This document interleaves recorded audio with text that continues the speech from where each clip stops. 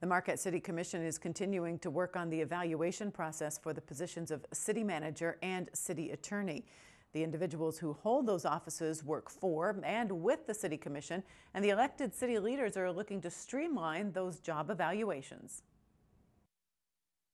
Rather than just doing little check marks, we had a very productive discussion on how we wanted to do it and include both the manager and the attorney in that process so they know what they're being evaluated on.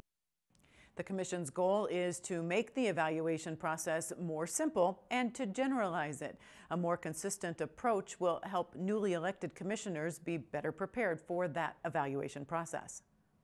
Rather than keep reinventing this every year, we were going to try to set up a situation where there's some basic performance evaluations, and then probably every year we have to sit down with the manager and the attorney and make new goals and agree on what our the strategic plan is for the following year.